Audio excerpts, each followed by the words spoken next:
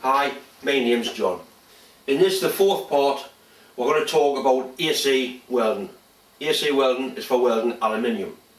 As I've already said, this video is not to show you how to TIG weld. There's much better welders on YouTube that'll show you how to TIG weld. What I do want to show you is how I get on with a welder, doing with it what I need to do. There's a shitload of knobs on the front of this welder. We're going to be concerned with two of them today. We want AC balance and our frequency control. I don't want to go too technical and bore you with detail, but there is things you need to know about aluminium and how to set the machine up to weld aluminium.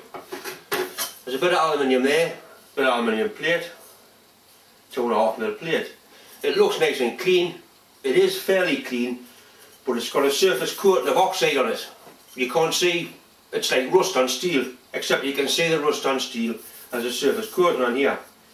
Now the surface coating on aluminium melts at roughly 3 times the melting point of the base metal, which is why we use an alternating current AC to weld it. Alternating current means it's switching between positive and negative. The electrons are going friggin' ballistic, jumping in and out of the metal. We use the AC, alternating current, as a means of breaking down the surface film of oxide to enable it to weld it. That's why AC welding works. It's got a self-cleaning. There's a control on here which says AC balance, goes from 30 to 70. What that does, it determines how long your electrode is negative. If you turn it down to 30%, you've got maximum cleaning effect. If you turn it up to 70%, you've got maximum penetration. Normally about 40% for metal like that. What I'll do, I'll run some weld beads at varying percentages, and you can see the effect of how it cleans the metal. The next control is what AC frequency. On an old type transformer welder, you are stuck at 60 Hz. On a modern inverter, this one goes from 50 to 250. This has the effect of tightening up the arc. It's like a bushy flame or a tight flame or an oxyacetylene. What I'll do, I'll run some weld beads, starting off at 50, going all the way up to 250. You'll see the difference the higher frequency makes. I've had 1 or 2 comments since my last video saying I didn't show any of the welds I did last time, which is right, I didn't. Some photographs coming up now showing the welds I did on stainless steel and mild steel.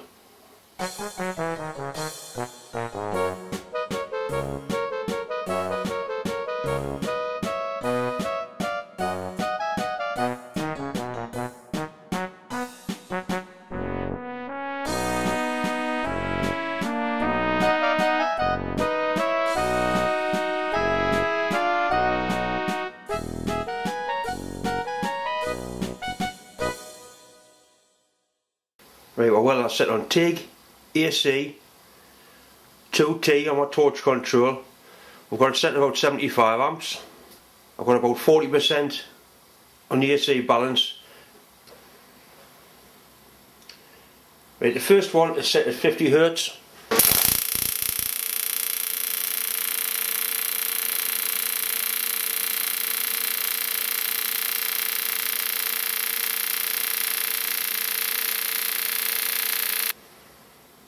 Move it to 100 for the second one.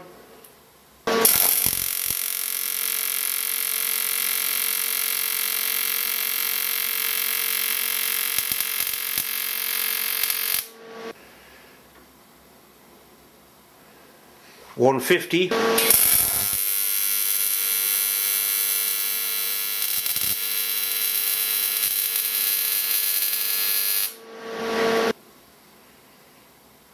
$200.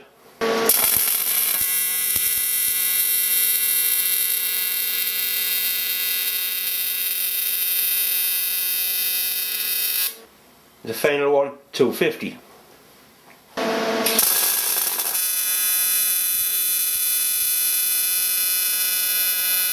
Right, these are the 5 weld beads. That's the 50 Hz, 100, 150, 200 and 250. You can hear the frequency go up until we got to the 250, which actually sounds like a wasp in a jar. The frosted area, this bit around the side of the weld, That's where the AC current's been cleaning. That's a cleaning action.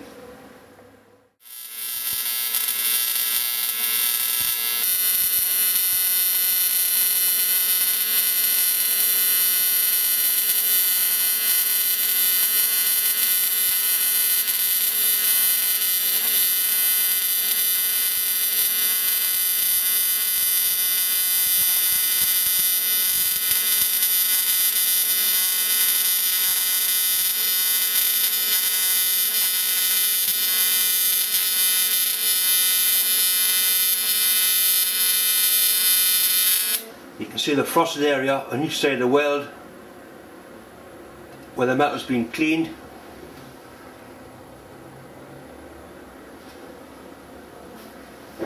That was welded with about 65 amps.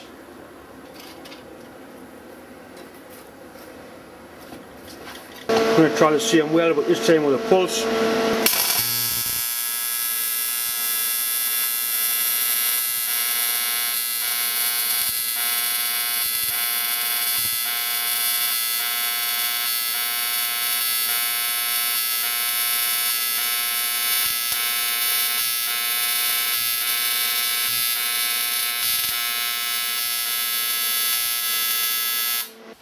I'd like to talk a little bit about TIG torches. The welder comes with that torch. It's an SR26 torch with a remote button. It's a nice torch, but it is quite large. Saying that, the welder is capable of doing 200 amps, so obviously that's a planned torch that'll carry 200 amps. I got on the phone to Artec asking what they would suggest for a smaller torch, and they come back suggesting I had a WP9. In the sense of WP9 torch out, it's a lot lighter, a lot more flexible, but it's only rated at 125 amp on DC and 80 amp on AC, which will be enough for 99% of the work I'll be doing. As you can see, it's a lot lighter, a lot more flexible. The consumables in the head are all different. The ceramics, the bodies and the collet. The tungstens are the same. The basic internals of the torch are the same, they're just slightly smaller. What I did get with the torch, I got what they call a gas lens kit. Your normal torch has a coloured body like that, with 4 holes in that allow the shielding gas to come out. That screws in there like that. On the gas lens kit,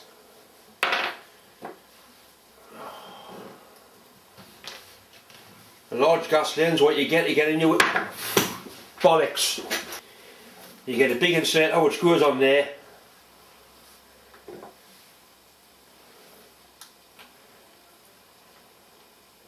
That's a collet holder.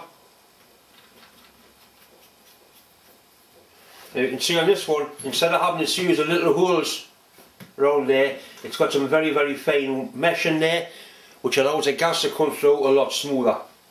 Instead of the gas just tumbling out of them 4 holes, it comes out of those little fine mesh holes in a much, much smoother method. And there's a large ceramic goes on there, and that has the effect of producing a nice cone of gas. You get much better gas shielding with the gas lens, plus you use less gas. And obviously your collet goes in the back and your collet body goes on just the same.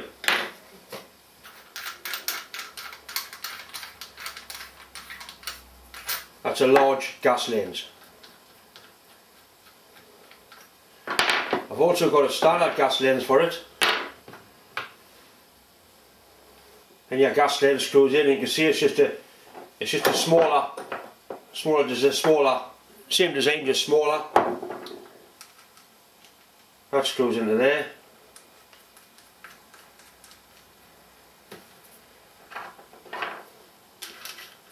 Got your cup goes on. Collet goes in the back. And what you can use a stubby back cap, make it smaller again. Short end of tungsten goes in.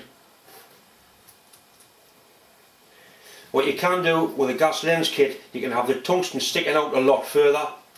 You can have it all the way out there, which is ideal for getting into corners.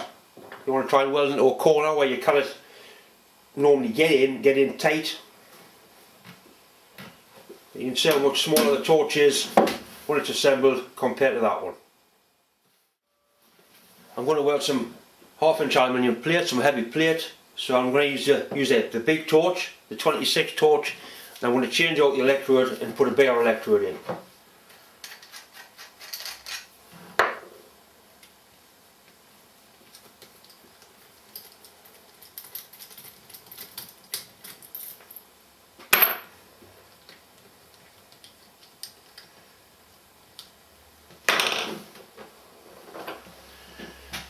Right, we need a big collet.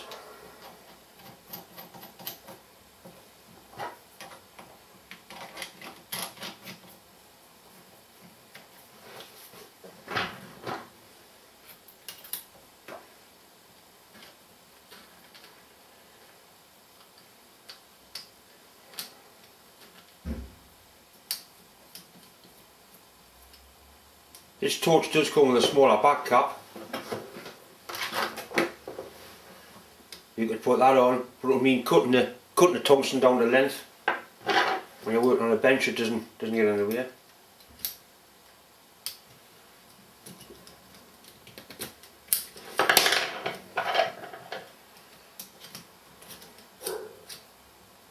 Tungsten goes in like that. That's good for 200 amps, no problem at all. Changing the torch is a simple enough job. You can't put lighter consumables into a big torch and weld small stuff. Don't try putting large consumables into a small torch, turn the amperage up and weld big stuff, because you'll melt the torch. Don't ask how I know you'll melt the torch, but you'll melt the torch. Right. First thing we'll change, take off the gas connector, organ connector. Simply unscrews, it's got an adapter on it. That would be your torch control, but I'm using a foot pedal, so we'll leave that in. And I'll unclip from there, simple as that. Put the torch away so it doesn't get damaged.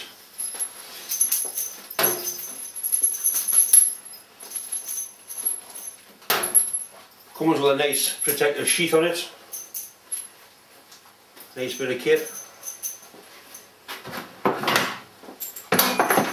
Right, a big torch.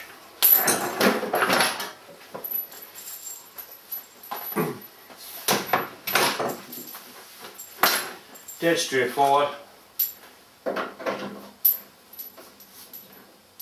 Remember our electrode negative, earth positive. That's the wire for the switch on the torch, which we're not using, we're using a pedal. Gas connector goes on.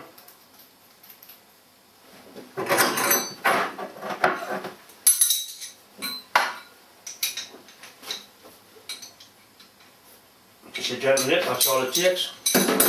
So now we're ready to go and run some heavy amps. That's what we're going to be welding, 1/2 inch aluminium plate.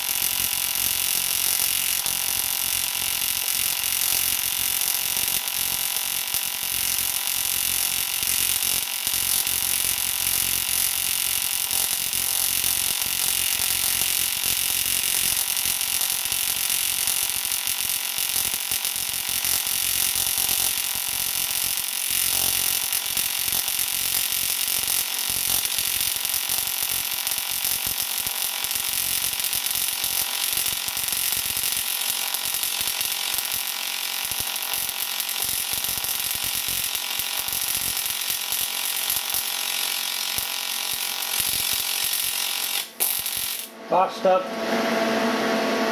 Once the tungsten touches, you might as well stop.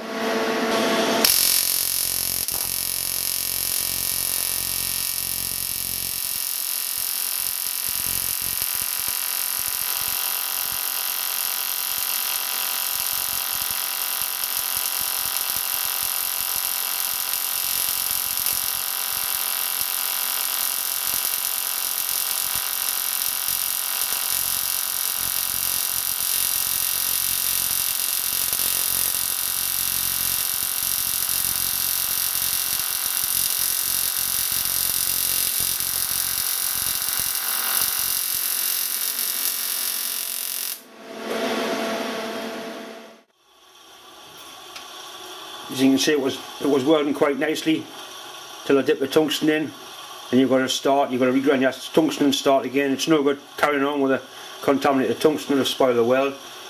But that's not a bad weld. That was at 200 amps AC, but once it started to go, I used my foot back. I was probably putting maybe 165, 170 amps in. Obviously as the job gets hot you can ease off towards the other end of the weld. I had my foot well back, probably at 150 amps. But had another dip of tungsten there, it was going to be a nice weld. Ah, yeah, bastard. I mean, this is half-inch plate, this is not 16th aluminium, it's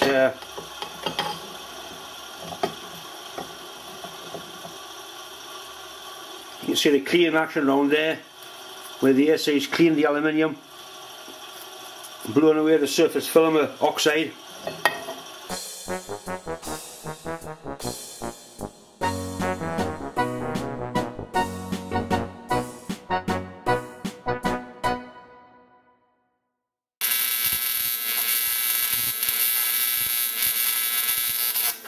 Bastard!